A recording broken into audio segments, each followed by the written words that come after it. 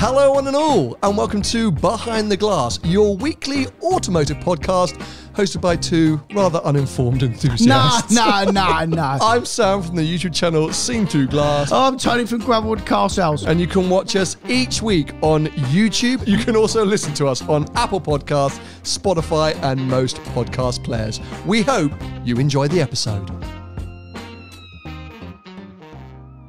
Well, here we are, back in Blighty, back home in the UK. What's happened to you, mate? What do you mean what's happened to me? Well, for a start, you look like you got dressed in the dark. You always say there's nothing changed. What do you mean what's happened to me? According to you, well, that's the norm. You got no lights in your house.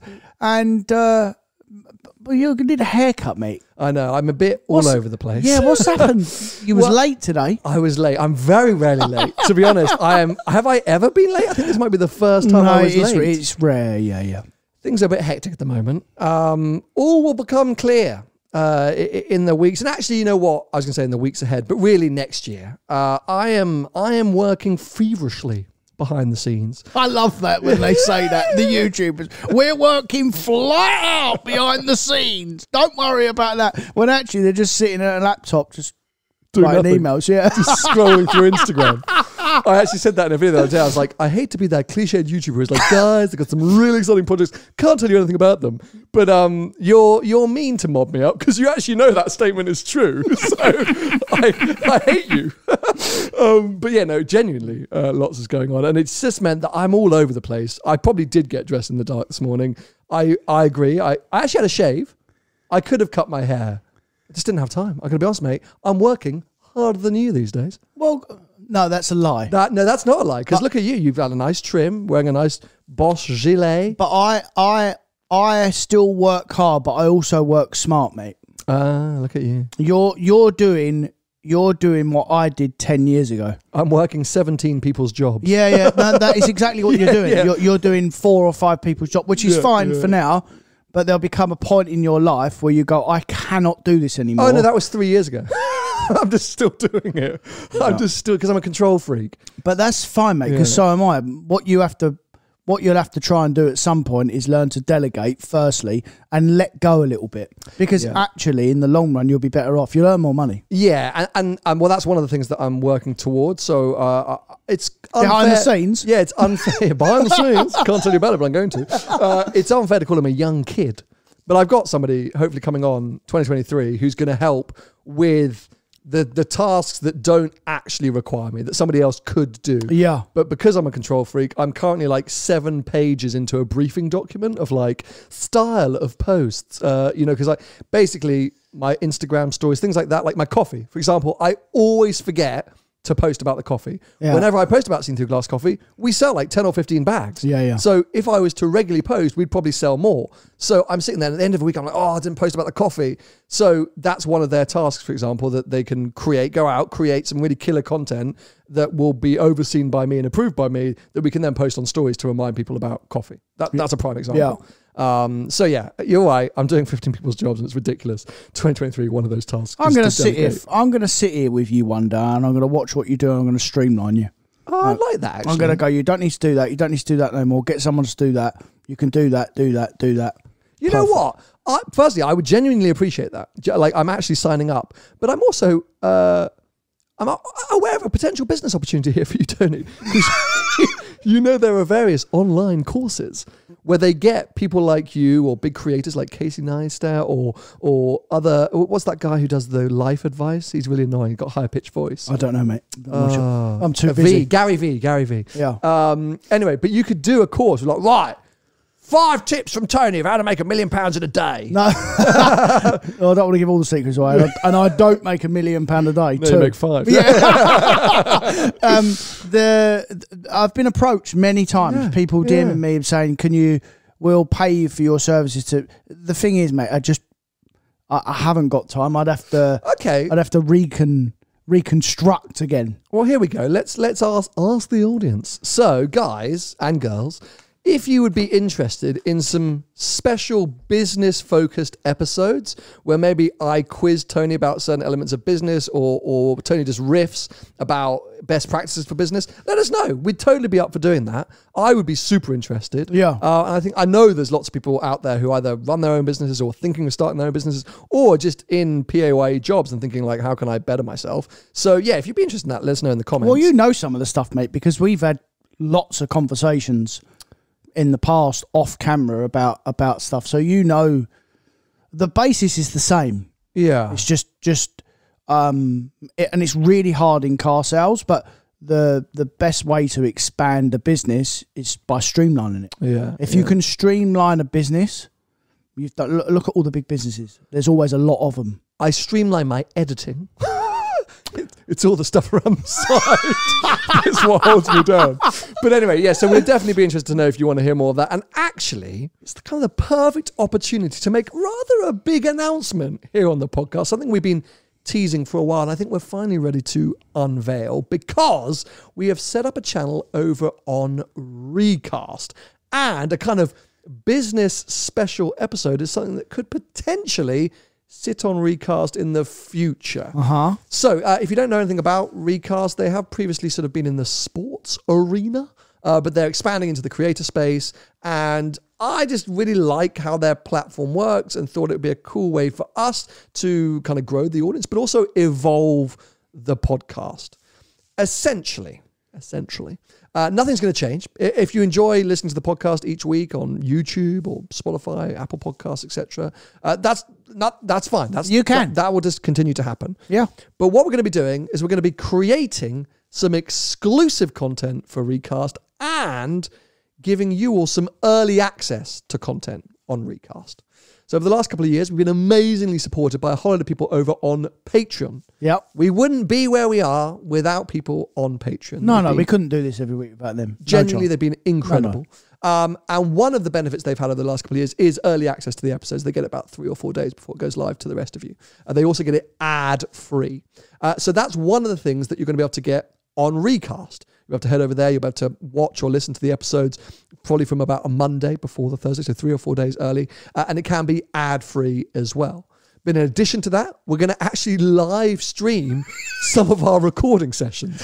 So usually when Tony and I record on a Monday, we come in, we have a bit of a chat first, we catch up, then eventually we go, right, let's record. And at the end, we chat a bit as well. You're going to be able to see all of that. The whole lot. It makes me terrified. Because if you knew some of the things that Tony said off camera before I said, right, action, we're definitely going to get sued. But yeah, those will be taking place. And we're also going to be creating, as I say, this exclusive content. So maybe a special episode about running a business, or maybe the behind the scenes of a press drive I've been on, or some stories from recent adventures that we've had together. But also after the checkered flag. I know lots of you have been asking about what happened to Paul and Mai's F1 special series after checkered flag. Well, that is coming back in 2023. We have actually done a season review, a 2022 season review, which is already on the Recast page. After the flag will be available audio only on Spotify and Apple Podcasts and things, but the video version is going to be exclusively on Recast. Oh wow! There we go. No YouTube for the checkered flag anymore. No. Wow. Now,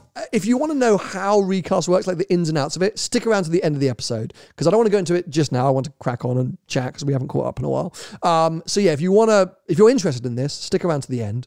But essentially, things are behind a paywall, but it's all via credits. So essentially, when you log on, you can buy credits with cash, or you can earn credits by watching ads on Recast or even sharing content, which is what we want you to do. Yeah. So if you come and watch a live stream session, you really enjoy it, share it with your friends. Send it to your mates. Credits. Yeah. And if you're something like, oh, what? I got to pay for content? What? Well, firstly, yes. But secondly, we're trying to make this super affordable. 100 credits is about £1. And most of our content is going to be charged at £1 per episode. We think we're going to be doing about 6 to 8 pieces of content on Recast to start with per month. There's loads of other stuff on Recast, by the way, not just us, loads of sports stuff. So it's really cool, and we're really excited about this. As I say, it entices us to make more content, but rewards us for doing so. Of course. Hopefully rewards you as well. If you're supporting this podcast financially, you're going to get benefits out of it. But as I say, if you're sitting here going, oh, classic, another YouTube channel trying to suck me dry of money, Don't worry. Essentially, nothing will change for you. This is just if you want more. If you want more from behind the glass, then Recast is going to be your answer. So stick around. At the end, you'll find out a whole load more. So I guess let's catch up quickly on America. I think you loved America. Loved it. Did you really? Like, honestly, not just lying in front of camera, you genuinely loved it? No, loved it. Like not loved it where I think I want to go and live there tomorrow. I love London. I love the UK. You know, at this point in my life, I wouldn't want to live anywhere else. But I really enjoyed it, mate. Just generally, you were a very good tour guide. We always have fun when we go away anyway. So we had a good laugh. We saw loads of stuff. Some of it blew me away in terms of even some of the cars, mate. Some of it, I wish I'd still laid in bed. I specifically know the moments you're talking about, but I won't share them. a couple of times I lost the will to live. But in general, like, it's fascinating visiting different countries anyway, from my point of view. But LA was probably one of the biggest eye-openers, like, in general, as although it's very similar to the UK in terms of the food's very similar, people talk the same, you know, the way people live is very similar, but it was just a really big eye-opener of the different cultures and just the way that people behaved. Everyone in America is out to, well, especially in LA, is out to impress each other. And it's really evident, even when you're walking down the street, you know, you can see it a mile off. So it was really good to see. I think that is very LA specific. Yeah. So I was going to caveat everything you were just saying with the fact that, you know, that was your first experience of America, which is why I asked you. But, you know, that is California and LA, which I think so many of our American viewers were keen to point out. You know, that's like going to Rome and saying, oh, I understand Europe now. I've seen Europe. Yeah. Sorry, Italians. Neither of us are that keen on Rome. Just going to put that out there. So, that's why I used it as an example, because I knew it would rile you up. But yeah, you couldn't go to one city in Europe and say, yeah, like Europe is this. No. And of course, you know, I was about to say, American views, in case you didn't know, Europe is made up of lots of different countries, but I think we'll get unfollowed. I'm going to cut that bit out. But if this was a live stream, I wouldn't have that opportunity. Exactly. But anyway, yeah, so I think the point being that you now need to see more of America to really appreciate its cold. But LA and California you enjoyed. Any specific non-car related highlights? Mate. I mean, there was a couple of things. One that we can't possibly talk about on camera because it's far too explicit. Was that a highlight? It was an eye opener. I've never. We can skirt around it. Let's not. We won't go into the details. But I can't. You've got to do this, mate, okay. Because we'll get sued or I'll get shot. So, any younger viewers, maybe just step away from the podcast for a couple of minutes. We were staying in a part of town, or West Hollywood, near Santa Monica Boulevard, which is a very famously sort of very pro LGBTQ plus area. And I tried to give Tony the heads up on that. So I just said, look, you know, when we go down there, just this is what you're going to expect to see. And he's like, yeah, no problem. So we went to the supermarket, and as we were walking out of the supermarket, we got to a traffic light, you know, so to cross the road.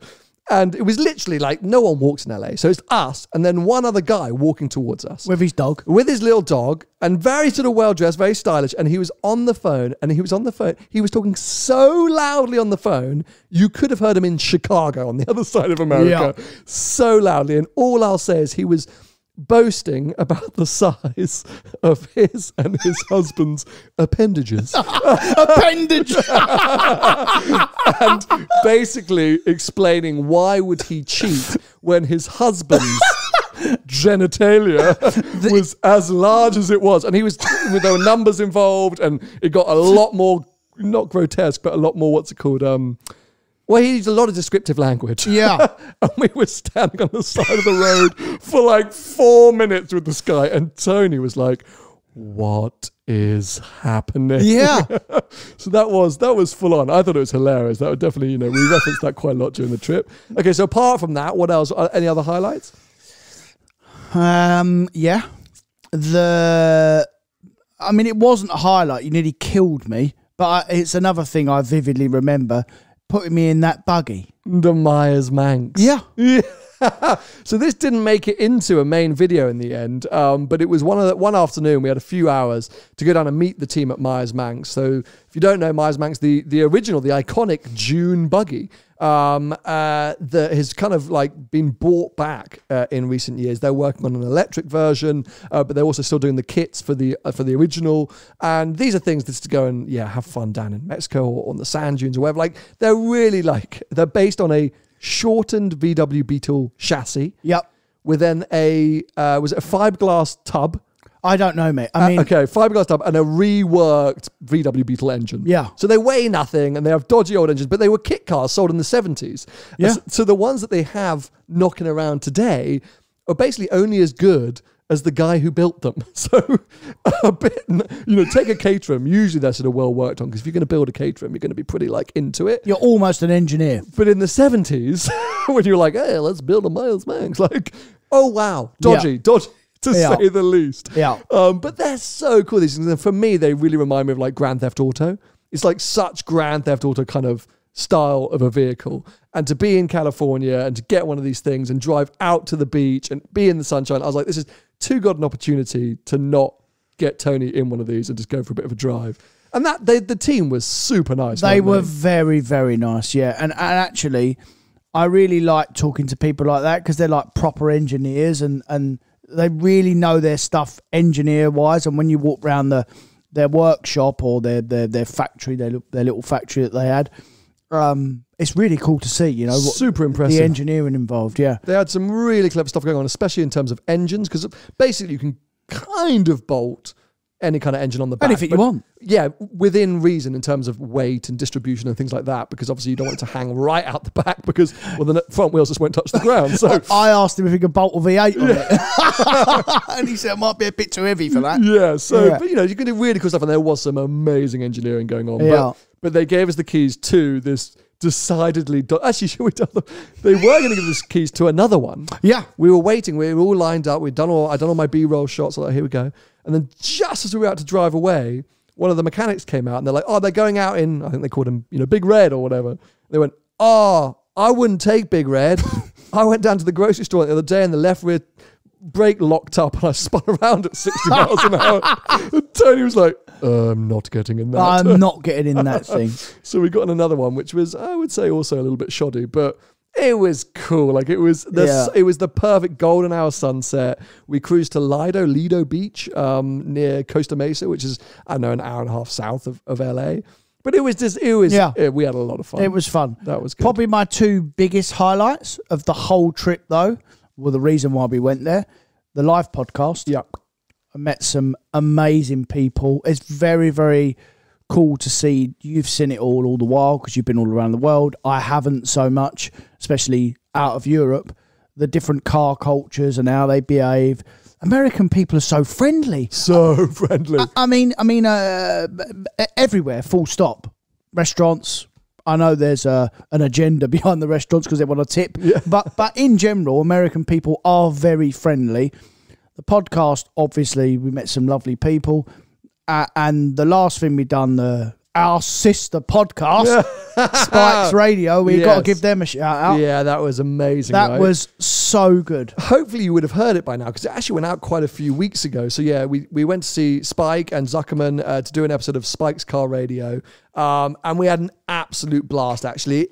It basically got lined up a couple of days before. I'd been speaking to Spike for ages to see if we could do something whilst we were in town. But as you can imagine, they're as busy as we were. So trying to get it to all sort of align was not straightforward. But it was the last thing we did whilst we were in LA. And it was really like the perfect send-off, wasn't it? Because I've been a fan of that show for ages. I had played you a few episodes, but you actually weren't that familiar with it. So it was almost more fun for you because you were meeting for the first time. Yeah, they were really nice lads as well, and so weird how they're not the same as us, but there was like a sensible presenter and a really grumpy man. I'm so sorry, Zuckerman. But he's me, basically. Yeah. And he really is like me. Yeah. Like, It was. I'd predicted it for a while that he was the American cousin of you, and you were the British cousin of him. Yeah. And that dynamic is the same. And you were just both sitting there grumpy. I think he was desperate for you to be grumpier. Yeah. But you were on your best what's called best behavior. But yeah, I think we're super keen to get them on our show now. So hopefully their whole crew, maybe Lieberman as well, and obviously we know Matt Farrow well, or at least I know Matt well. I think next time they're all in the UK, maybe around Goodwood or something like that, we can try and get them on this show, which would be amazing. And we were supposed to see Matt too. We were supposed to do an episode with Matt, but unfortunately some diary conflicts meant that we had to rearrange that as well. So, those things will happen, but I agree, the Spikes Car Radio episode was so much fun. Yeah, really loved it. And a really nice way to finish off our trip. But yeah, all in all, I thought it was a brilliant expedition. Yep. Had a blast. I hopefully made some content that you guys enjoyed over on the main channel. But we also were able to make some cool episodes on here. And the feedback that I've seen is that you guys really enjoyed that. And we'll definitely be going back to America next year. Actually got a really cool invite to go to North Carolina. Lovely. Which would be lovely. I think, spring-ish next year, we'll start looking at some more American trips. So stay tuned for details on that. Anyway, let's get back to UK stuff, because a lot has actually happened since we've been away. A lot. And off air. Yeah. I just want to quickly touch on an event I went to. Organised by a club called the Targa Club.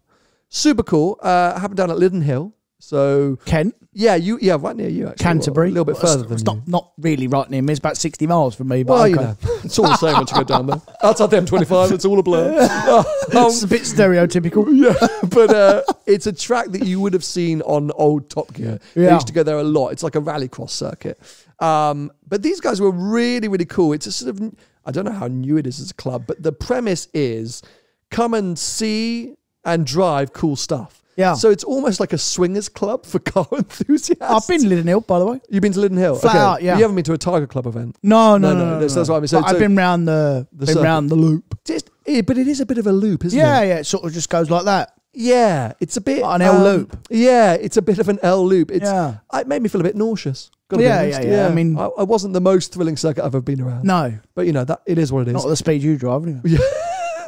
Well, but the reason we were there was for the rallycross element. Which is perfect. What Targa Club had lined up, basically, all these 80s and 90s rally cars. So there was a whole load of RS200 Fords. Oh, my God. I was going to call it Lancia Delta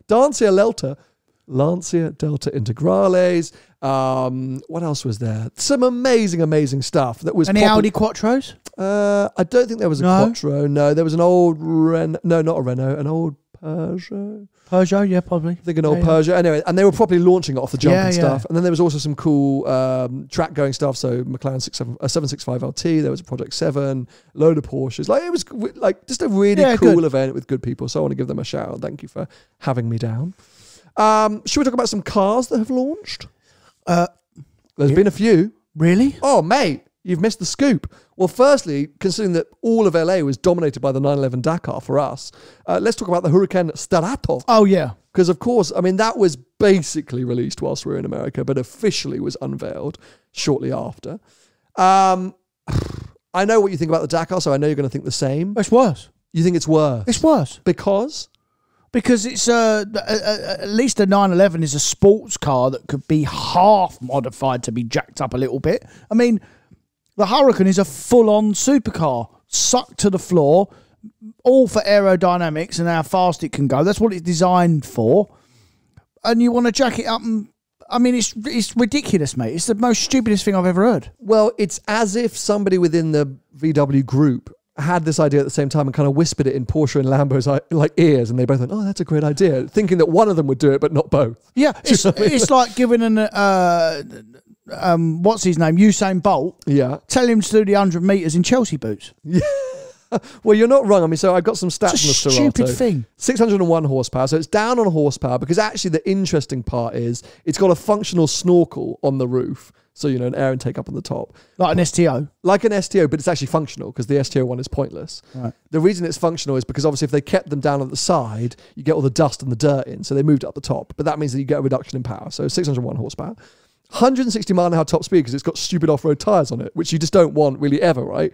Put off-road tyres on most things, bit of a disaster, handling, feel, road noise, etc. Why is the power less? Because the air filter's up and not low? Because it doesn't get enough air. It can't get the same amount of air, so it runs at reduced power. And because heat rises Oh, it's cooler low down. Yeah. Okay. Well, there you go. 44 millimeters higher. So half the height that the 911 Dakar can do, because at maximum that's 80 millimeters. Stupid. 30 millimeters wider. But this is the bit that cracks me up. It's got a lot of protection underneath. Good. But so much of the bodywork to encompass that wider girth, carbon fiber, which to me just sounds like a lot of expensive repairs to me. Yeah, it's a fortune, yeah. Yeah. Which actually means no one's ever going to drive it anywhere else. They say that this is a car for gravel and snow. Sand and gravel. Nothing more extreme. So basically, the road into Salon Privé. You know, it's when you have to do a bit of a dusty gravel track to a car event. Or you live in Dubai. Yeah, but no one in Dubai. I mean, actually, sorry, that's a complete lie. Someone in Dubai will, but they're proper sand dunes. This car will not survive proper sand dunes. No. That's the whole point. Like, it can be dusty, not sandy. Like the 911 Dakar, supposedly, and on their launch material, is like in a sand dune rocking life. But this car is like, won't go up them big sand dunes like them Toyota Land Cruisers do in Dubai. No, not even the Dakar. No, but the Dakar, do you see that launch video? It is in a proper sandy dune, using that forward drive and that clearance to actually do some good driving. I agree. I don't think it's going to do anything like a Land Cruiser can, but it supposedly looks more capable. Yeah. This thing, like, it's genuinely the gravel road to the vineyard. Like, that is what it does. 900 cars in total, £228,000, which is 55 grand more than the Dakar. And yeah, for me, it's like this car, if we thought the Dakar was semi-point, like who's going to buy the Dakar and use it? This car is like, what the heck? Yeah. But they'll sell them all. Really? Yeah, they'll sell them all. Only 900. There's enough Lambo buyers out there. They'll go, oh yeah, I'll bet. All right, we'll see. But I think it'll be useless. Yeah, we'll see. If you want a top tip, just save yourself, on both cars, by the way, just save yourself £100,000 and go and buy a Range Rover. Yeah, see, but the thing is, since we got back from LA, I'm way more into that Dakar every day. Like, as each day goes by, I get more and more into that Dakar. Yeah. But you like 360 Ferraris, mate. The only car in the whole of the history that in the last 2 years didn't appreciate. That and the Murcielagos, me and Paul Wallace pointed out. But it's not about, mate, it's not about values. Well, actually it is. If we're talking about £100,000, it's full on about values. I am talking about experience and emotion and feeling. Okay, we'll just buy a 4S then. Because it's the same thing. Because I like the idea of the Dakar, the thought that I could go, I would just want to get a Dakar and go to a Targa Club off-roading event. I want to go somewhere where everyone else is in 4x4s and just be in a Dakar and be like, sick. Lovely. Great. I don't want to be in a Sterrato because I'm just going to get stuck and break my back and then have a £20,000 carbon fibre repair bill. I wouldn't mind betting, once you see that Sterrato, that Lamborghini, I bet when you see that, you'll go, I actually quite like that. I'd probably have one. Because that's just what you do, mate. No, because the thing is, I don't like a Lambo theoretically. I do often quite like them. Exactly. I say that I don't, then I get them and I'm like, oh, it's amazing. Yeah. The Sterrato, I'm just like, because the Huracan is, I'm never comfortable in a Huracan, so I always struggle. I'd have the STO all the time. Because this is also, don't forget, the last hurrah of that V10. Next one's plug-in hybrid, so it's a swan song. But I would have the STO as a swan song every day of the week. I love that STO. Why would I have the Sterrato? Again, you're the only person who loves the STO. The rest of them have Sal. Yeah, but anyway. My point's proven. Sort of, I guess. Yeah. Another new car that launched, which I think is slightly, actually as pointless. Well, you correct me if I'm wrong here. RS6 and RS7 Performance. Way of the world, mate. It's what they do. 30 horsepower more. Yeah. 15 grand more. Yeah, done it in the last car. Did they? Oh, yeah, okay, of course. Yeah, done it in the last car. What happens is that model falls off. I told you about this before. That model falls off. It's the same with the M4 and they go competition, although they've missed it out this time. Well, in the UK at least. Yeah. They go, we're not selling as many of these now. Let's give it a bit. Let's change the ECU, basically. And we put it up 15 grand. Managed to reduce weight as well. Good. You know how much? Go on. Go on, have a guess. 5 kilos. 8. It's 8 kilos lighter. That's a lot, mainly insulation, so apparently it's louder in the cabin. Right. For a more exhilarating experience. Right. Then ask Audi when you can have one, by the way. Well, that, and also having now been an RS6 owner, which I still have to remind myself of, there was never one point in that car I thought I could really do with 30 horsepower more. No. But, but they'll sell. I mean, Archie Hamilton will buy one, but he'll, pretend to. Yeah. Sorry, Archie. That's, you're right. That's what they do. And I can't knock them for it. No, they all do it, mate. It is what it is, right? No, they all do it, yeah. Porsche are actually the best at it. Porsche are the best at it. Yeah, look how many derivatives of 911s there are. I mean, they just keep going. But what I would say is that there's always, apart from the 992, which I think we predicted a long time ago, we said the 992 is looking like it's going to be a generation that there'll be so many iterations of. But usually you have the Carrera S is actually not right, but let's say there's loads of them. Yeah, mate. Carrera S, Carrera GTS. Turbo S, GT. Yeah, you're so right. But what it's always the same. And actually, okay, yeah. I haven't got a leg to stand on here. I do not have a leg to stand on. Okay, next up, my favorite car, and I want to talk about this for a little bit of time, the new Abarth 500e. Oh, that electric thing. Yes. Oh, you didn't like electric cars last week. Now he loves them. No, you are the one, you are the one that doesn't like electric cars. I continuously, week in, week out, say the products are getting better and better. I'm enjoying them more and more. Mercedes EQS AMG, Porsche Taycan, Audi e-tron. I am banging on about how much I like the products. It's the infrastructure and the fact that the green credentials in an EV are not actually as green as they pretend to be. All right. Bear in mind you just said that. You want to buy one. So you When did I say that? Well, because that's what you told it to me off camera. So that's a complete lie. So you want to save the world, don't buy an EV. We sat here for half an hour listening to you about synthetic fuels the other week because electric cars are no good. Now you want to buy an electric Abarth because it reminds you of that stupid yellow thing you give 30 grand for that the salesman saw you coming. I constantly question why I have you on this podcast. Because here I am trying I'm the other half of it. You ain't got a choice. Spill a narrative, string out a narrative, and you just absolutely ruined me. Yes, I have said to Tony on multiple occasions I want that Abarth. I wasn't going to admit that on the podcast. I was just going to talk about it. But I have said I want it. I can't actually have it, and there's multiple reasons why. But can we, before you just rip it apart, 2 seconds. Yeah. Because, Fiat, like any big corporation, is going to do this push towards EV. And yeah, we bang on about the negatives. But we have also both said, mate, that in certain circumstances, EVs do make sense. Yeah. And we're not sitting here saying scrap EVs. We just think that as a mass rollout, as the only solution, is where it doesn't make sense. Absolutely, yeah. The one place we've both agreed it makes sense is in the city. Small electric cars for the city. When you've got a short commute, you can charge them quickly, you can park them easily. That makes sense. And you don't live in a flat, which is probably 50 or 60% of London. Sure, let's not get into that right now. Why'd you charge it then? No, but what I'm just... So it's pointless. Hold on! Don't annoy me. Please don't annoy me. You already have. What I'm saying is, don't backtrack on your own chat that we have both previously agreed if electric cars are going to make sense, they're going to make sense as small city cars. If you can charge them. Yes, okay, if you can charge them. Yeah. The 500e is the Fiat version, is one that we've both agreed, and you have said multiple times before, you really like the look of the idea. Love it. Thank you. Millions of them in Monaco. Millions of them in Monaco. Perfect in Monaco. Sense. In Monaco. But we don't live in Monaco, we live in London. Central London still makes just the same amount of sense. Okay. Why doesn't it make the same sense here and not Monaco? Because you can't charge them in this country. Stop with the infrastructure. Well, I don't want to know anything. True. But I'm going to come back to that at the end. But I need to come to it now. No, you don't. No, you don't. Just assume that you live in a house or an apartment that you can charge the vehicle. Make that assumption for now. Just make that assumption. Right, so I don't live in central London in the city then? You do. Because I live in... No, you don't. You live in Surrey.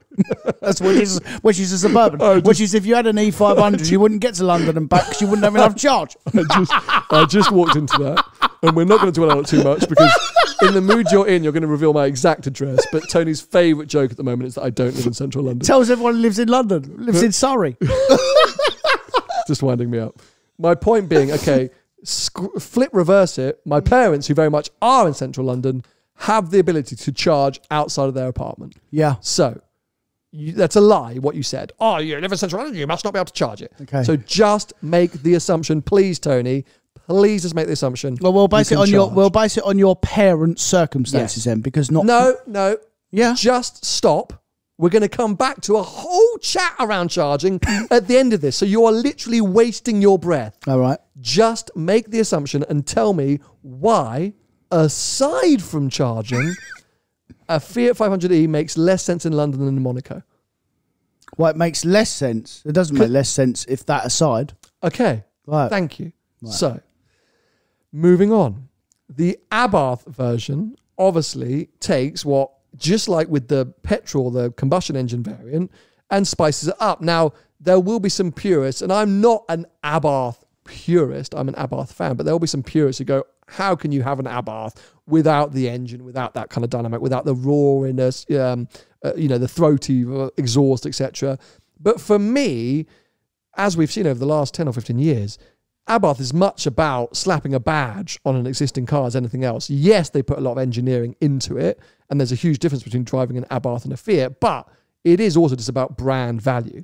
It just separates you by saying, I'm in an Abarth, not a Fiat 500. But most people, including my sister, wouldn't be able to tell you the difference between a Fiat 500 and an Abarth 500. Aesthetics, or when she was in it, while it was moving? Yeah, aesthetics for sure. Right. When it's moving, of course, they do a whole lot of engineering, but Abarth are claiming they've done the same with the electric. So not only have they re-engineered battery and motor, but also, dynamics, sound from the electric sound, suspension feel, everything. So it's the same. Put a manual gearbox in it, have they? No. Oh, well. But you can have an automatic Abarth. Well, you can, but most people have manual ones. Yeah, but you can have an automatic one. You can, you're right. But you could have one leg, but you got two. I really don't understand your argument here, and I feel like you're doing it just to wind me up. No, I'm saying the facts.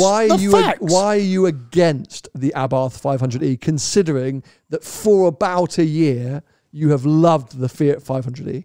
Because the Fiat 500e is more suitable for everyone. Why? Because you've just said your sister wouldn't know the difference between the two. Most normal people, don't forget, we always target the 10, 12, 13% of people that actually know what they're going to buy market-wise. And the reason why they do that, they pick a car because of the characteristics and how that car makes you feel. Agreed. A manual gearbox, the noise. You don't buy for a manual gearbox. No. But you do. Sure. I'm not talking about you because you're talking about an Abarth. The Abarth 500 is not. It's the same. It's exactly the same as the. It's not. Apart from the way it looks. No. Different delivery. So they've extended the ability to use the torque. So you have a wider band of torque available. The actual delivery of that torque. Yeah. It's got the more power. It's got a different suspension feel. It's got a different interior. So the interior, the driving dynamics and power delivery is different. Yeah. Well, it's an auto, not a manual for a start. But it's an electric, mate. Yeah. It's only got one gear. Well, it's not the same then. It's like a Taycan. Yeah, but that's different. How's it different? Well, it's loads different. But it's an electric vehicle. No, I'm not saying how's a Taycan different from an Abarth, but you can't sit here and go, well, hold on a sec. Because the electric Abarth hasn't got a manual gearbox, it's a load of crap, it's not a real Abarth. How come a Porsche Taycan hasn't got a manual gearbox? That's not a real Porsche. Because Porsche enthusiasts enjoy a manual gearbox. So if the Taycan hasn't got a manual gearbox, well, it's not right then, it's not a real Porsche. Because the Porsche is more for the mass. But the Abarth, if people want the mass, they'll just have the normal 500. The people that want the Abarth want different. They want the manual gearbox, they want the noise. It won't give you that. Although, actually, an electric has got one gear, you're quite right. But Lexus, as we speak today, I saw something today, they're trying to make a manual transmission for an electric vehicle. That will change my argument and my dynamic slightly if they ever get to that stage. They're still pumping in noise, mate. But me and you, as car enthusiasts, we buy cars for an emotion. That is why you buy an Abarth. An electric automatic Abarth is not an emotion. It's just a bit faster than its normal one. But firstly, I would completely argue with you that a Porsche is for the masses. A Porsche is an enthusiast brand. People who are buying a Porsche Taycan are buying it for more than just the fact it can get you from A and B. There are plenty of electric vehicles out there, an Audi Q4 e-tron or a Nissan Qashqai that are electric cars for the masses. I mean, even an Audi's not for the masses. A Porsche Taycan at £120,000 is targeting a very specific person who's business owners. Yeah, business owners, of course, because that's the benefits you get here in the UK. But also not for long. Also, that's the badge. The problem that we've got as enthusiasts, as all of these brands go electric, is how does someone like Jaguar, someone like Abarth, someone like Bentley, someone like Rolls-Royce, how do they create an identity around an electric vehicle when theoretically the power delivery is all the same? All they can really do is go faster in a straight line. Okay, yes, they can make them look different. Yeah, and can improve some handling dynamics, but a Taycan is a very unique driving experience compared to the rest of the Porsche lineup. But compared to, trying to think of an equivalent, well, the RS e-tron is the same thing, isn't it? But most electric vehicles all do feel very similar. So how does a brand do it? So, of course, styling is one thing. Some of the driving experience or feel, for sure. And for Fiat and the Abarth, the only thing they can do is take the same formula that they've applied to a combustion engine vehicle and apply it where they can to the electric car. And so just saying, oh, it hasn't got a manual. You're a man who despises manual, bangs on constantly about, oh, manual's crap. Why would you have a manual? I wouldn't buy an Abarth. No, but the point being is you can't use that as your sole argument. They don't have an option there. They are pushing towards electric. We have long said that small city electric cars make sense.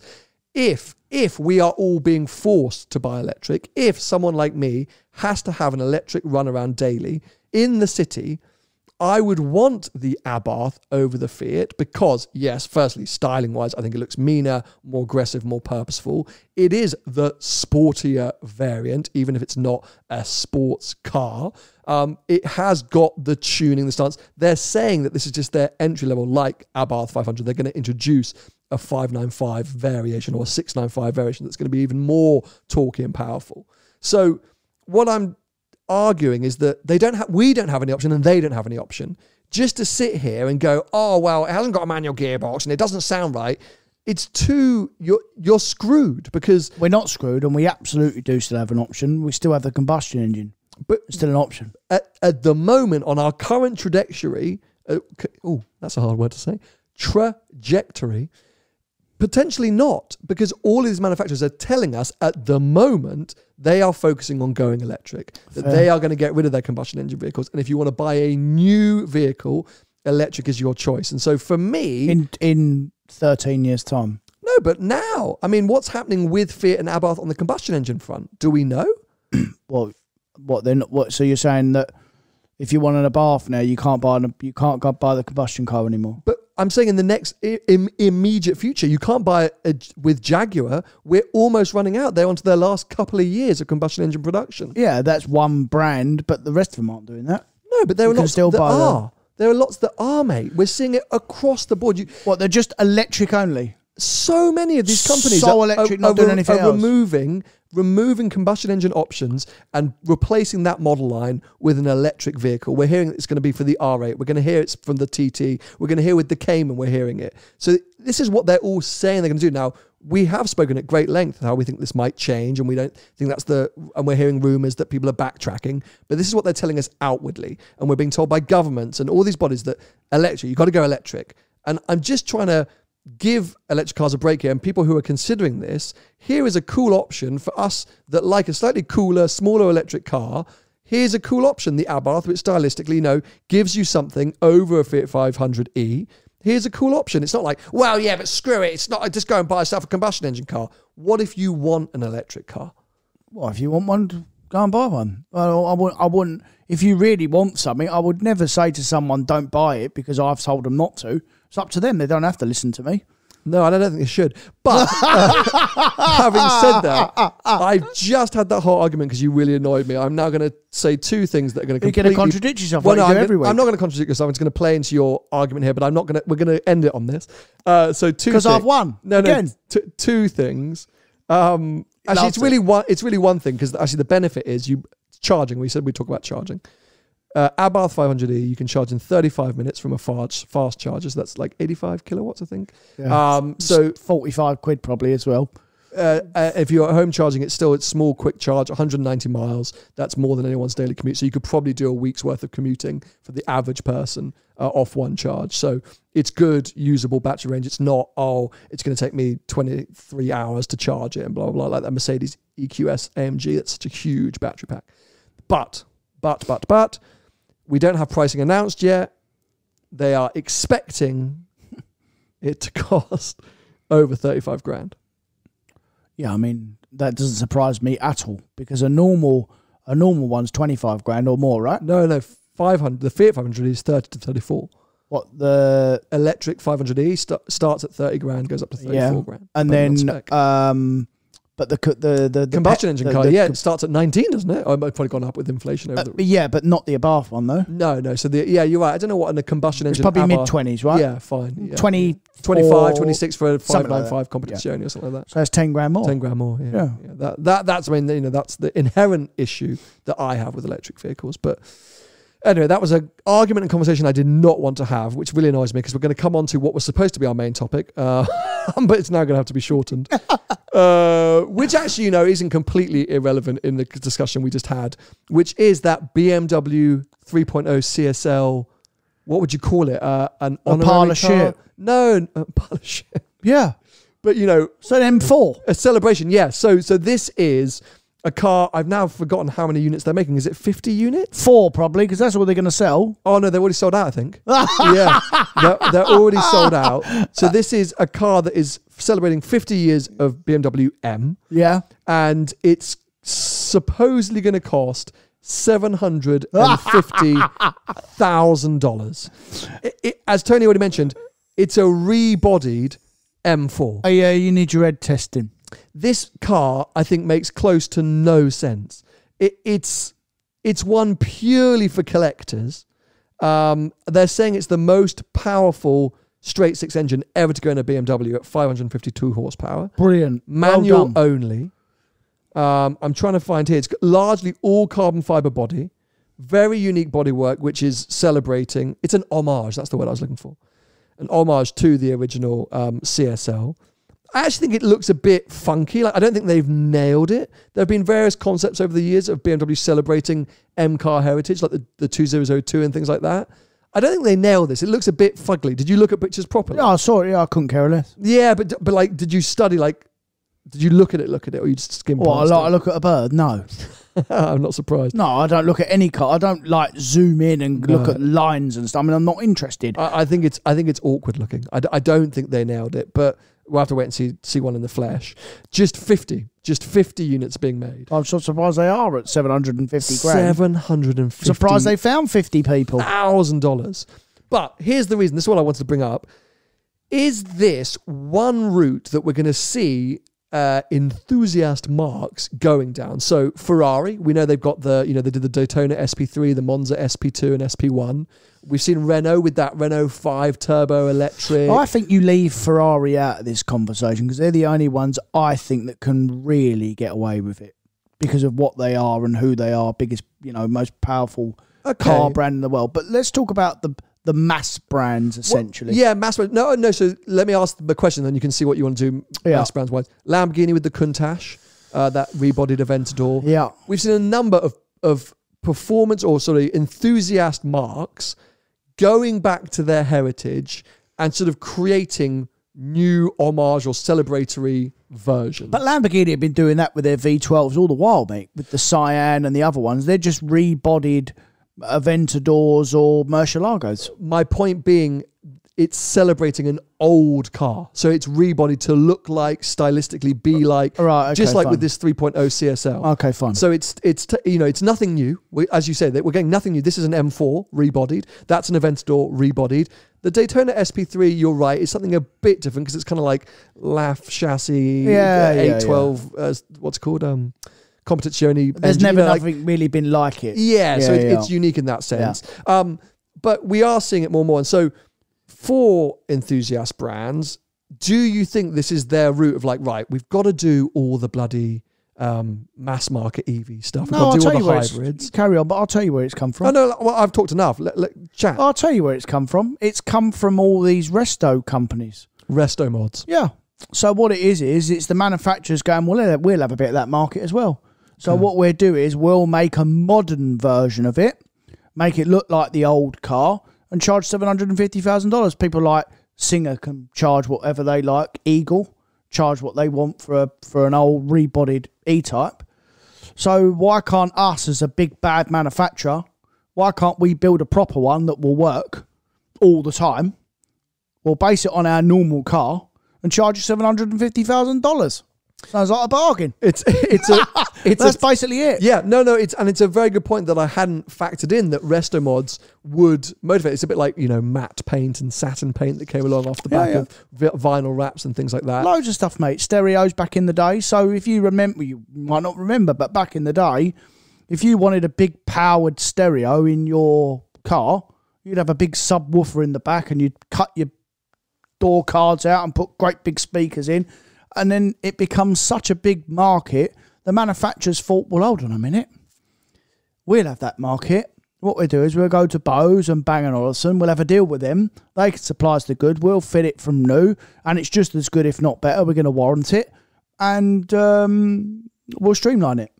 Which comes back to exactly what I said first thing about streamlining businesses. So we've come right round. Can we go home now? That's it. Finished. See you next week. I mean, that was amazingly poetic, but unfortunately, we still have a little bit more to talk. Okay, so I think you've hit the nail on the head, and bravo, because I totally was blindsided by that. But as I say, at $750,000 freaking dollars for an M4, and God knows what the Countach was. That was multiple millions, wasn't it? The Countach? 2 million. My mate's bought one. Yeah.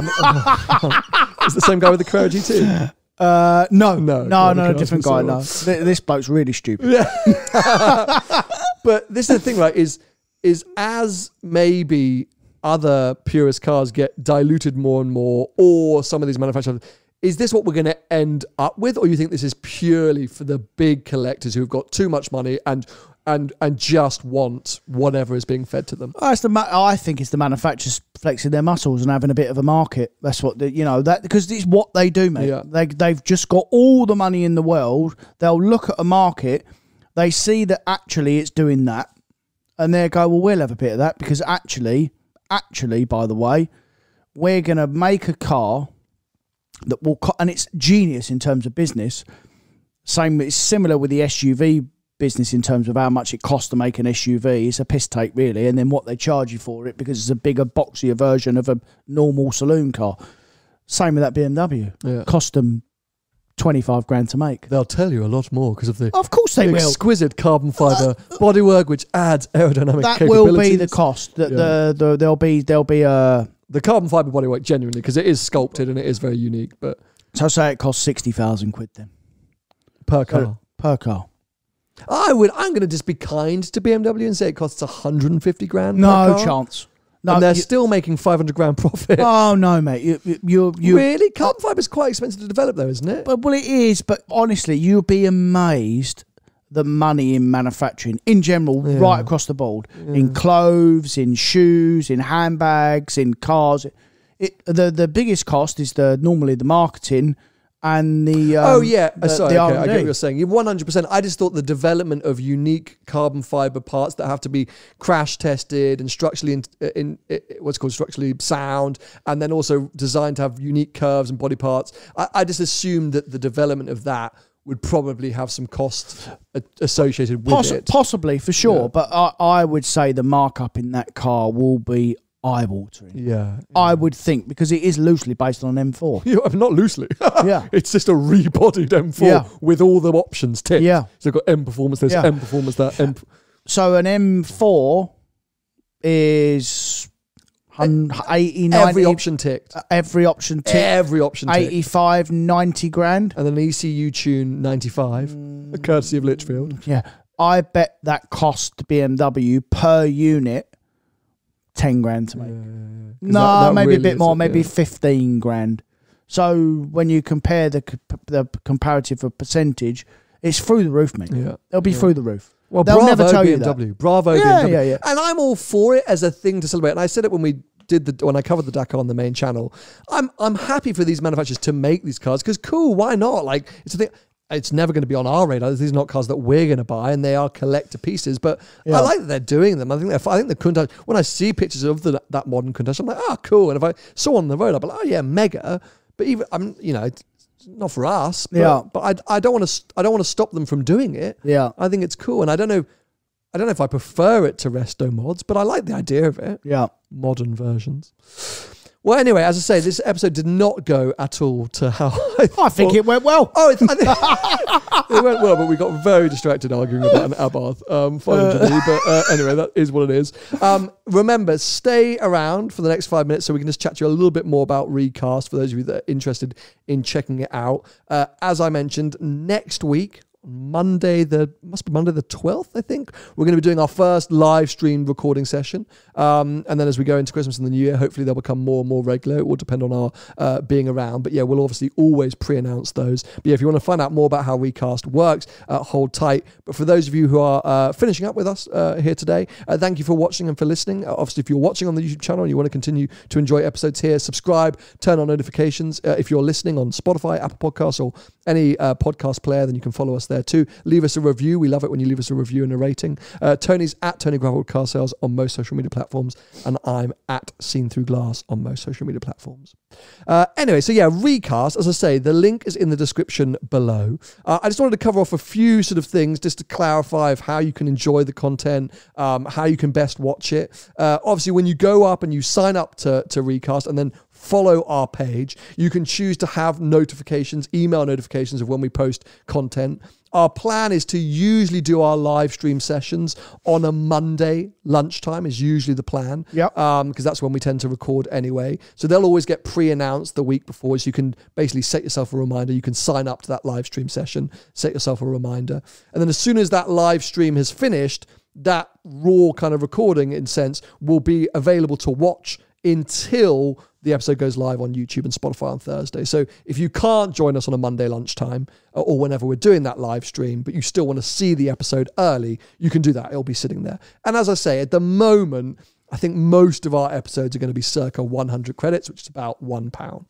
So the way that I've been enjoying Recast recently, since we first sort of got in touch with them and started chatting about moving some content over to their platform, is I top up my wallet basically each month. I just chuck in like a tenner in there or something like that. And then I enjoy the content I want to watch. Then when it runs out, I just chuck in another tenner. Lovely. Yeah, usually it's probably not a month because most content is fairly well priced on there. And for us, we're going to be posting about 6 to 8 videos a month. So you're going to be looking at sort of £6 to £8 a month, roughly. Lovely. So hopefully fairly affordable. That's the best way to do it in terms of credits.